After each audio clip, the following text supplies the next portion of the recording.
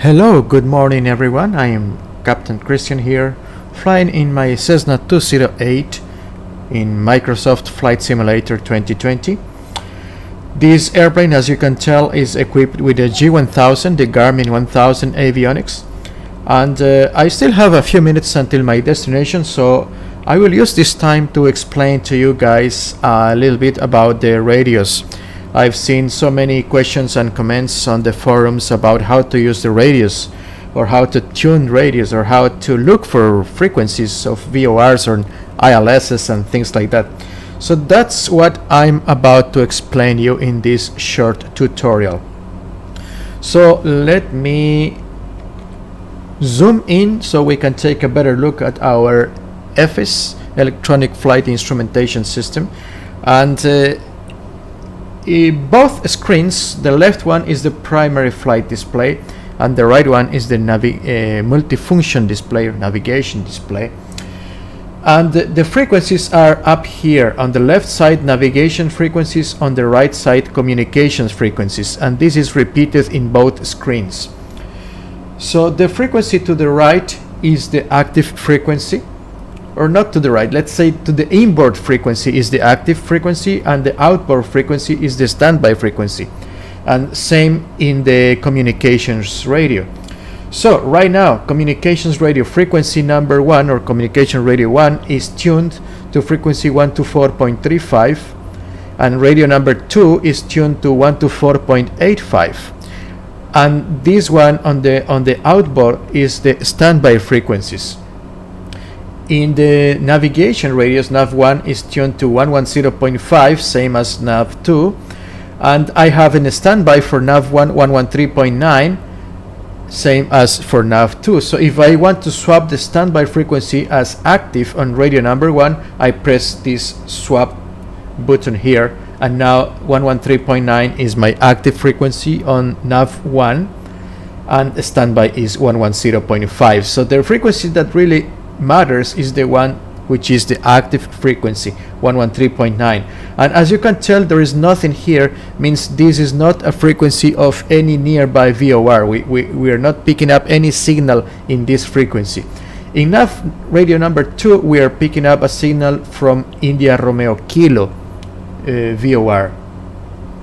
Now, how do we change from radio NAV1 to NAV2? We just press here, this knob, and it will change back and forth from radio number 1 and number 2. How do we change the frequencies? Well, we use the big knob and the small knob to change the frequencies, and then we press here and that will transfer the frequency to the active window. And here we will read the identification of the VOR if there is one. So let's say I want to tune VOR number 1, so we will switch to number 1 and we will press here to tune VOR number 1, and now 110.5 is VOR number 1, which is India Romeo Kilo. The same applies for communications frequencies. Let's say I want to tune 123.4, so I will tune 123.4 here in the communication number 1 with the big and small knob, and when I have the frequency that I want, I will switch that as active. So now I'm transmitting on 123.4, and if I want to tune 1215 on communication radio 2, I will switch here to number 2 and I will go to 1215. Okay, 121.5, and then I will make it active. So now I have 123.4 in number 1, 121.5 in number 2, and I can transmit and listen in radio number 1, or I can transmit and listen in radio number 2. Now I can transmit and listen in radio number 1, and I can also listen on radio number 2. So now I am listening on both radios, but I am transmitting on radio number 1 only. I can do the same thing here. Now I am only transmitting and listening on radio number 2, and now on radio number 1. Okay, so that's for the communications radio, that's for the navigations radios, how to tune the frequencies. Now, how to look for the frequencies. So let's say you want to look for an ILS frequency. For that, we will have to look on the screen on the right, which is the multifunction display. And in the screen on the right, we are in the map screen. So if we go in the large knob, we go to the waypoints, information, auxiliary pages, and nearest pages. So this goes between all these pages. Normally it's in the map.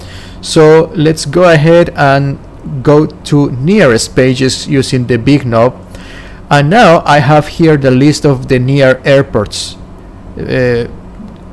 listed from the closest one to the furthest one. So the closest one is this one, Oscar Mike Romeo Sierra. But this one does not have any frequency or approaches. It's a small uncontrolled field. So how do I go to another airport? Where we press this button here to make the cursor active, and then with the big knob we change to the different airports. So the second one, Oscar Mike Romeo Kilo, that's Russell Jaime, and this one has some frequencies and has some approaches.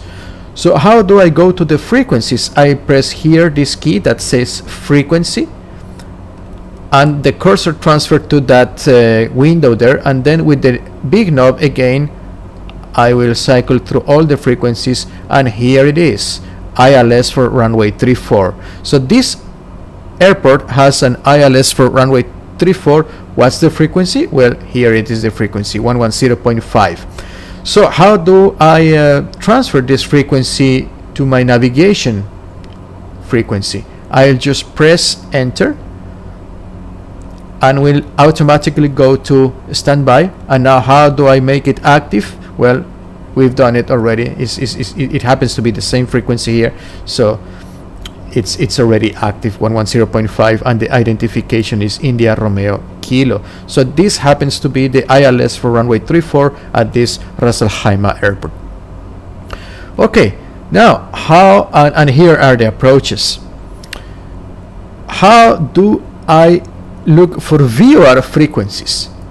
Then we are in the nearest page, but nearest airports. How do I change that to nearest VORs? Well, with the small knob we change, and as you can see here, the list: VOR airports, near VORs, near NDBs, near intersections. So let's go to nearest VORs, and here is once again the list of the nearest VORs closest to us. So we have this: Romeo Alpha Victor, Foxtrot Juliet Victor, etc., etc. Let's say I want to tune this one, Romeo Alpha Victor. Well, that's the frequency here. How do I tune that frequency? I'll press the frequency button down here, and that activates the cursor in the frequency. I press enter, and that transfers that frequency to the standby on my NAV1 radio.